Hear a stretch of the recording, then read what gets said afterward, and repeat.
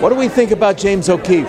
James O'Keefe is a hero. He's somebody who simply, a hero isn't a god. A hero is somebody who's a common citizen who simply steps up when the opportunity arises.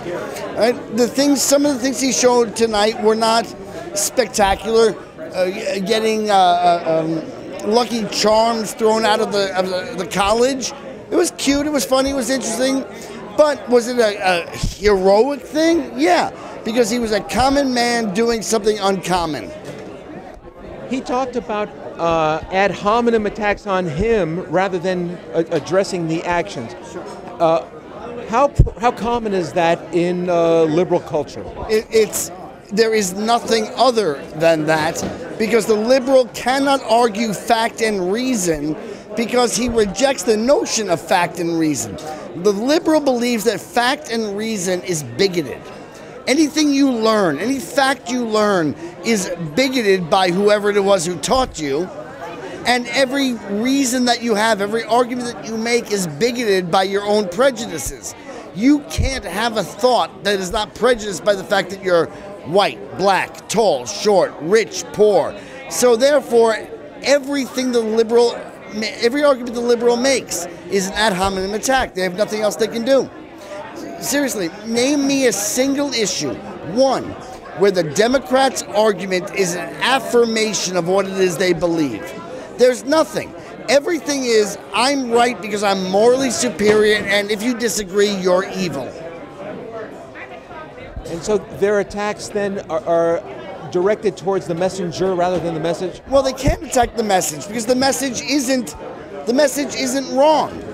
All right, the message isn't necessarily, I don't argue ever that the Republican is always right. What I argue is that the Democrat is always wrong. And the reason he's always wrong is because he looks at what other people judge to be good, and by definition says that judgment is bigoted. Therefore, I'm going to attack whatever it is he thinks is good.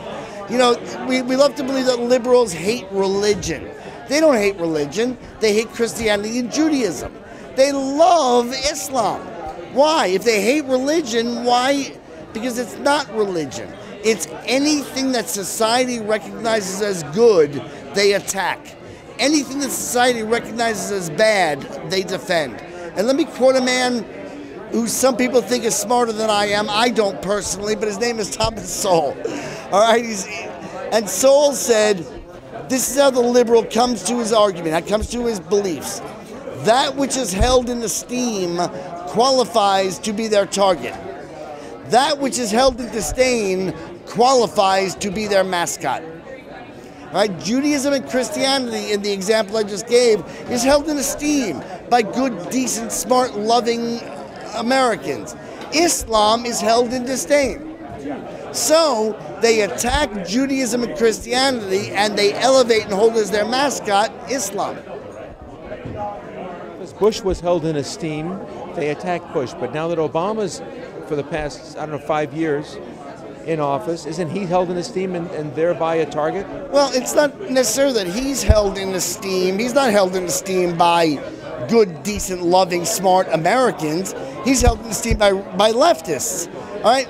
But the fact that he holds America in disdain, the fact that he has to go around the world apologizing for America, the fact that he has publicly stated America is not exceptional, and if America is not exceptional, how did we get so rich? It must be an injustice.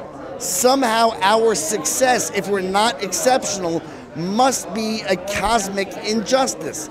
So Obama attacks America, weakens America, and I'll give you an example. It's supposedly because of the environment that we're not allowed to drill in the Gulf. But we will spend American taxpayer money to help the Brazilians drill off their coast.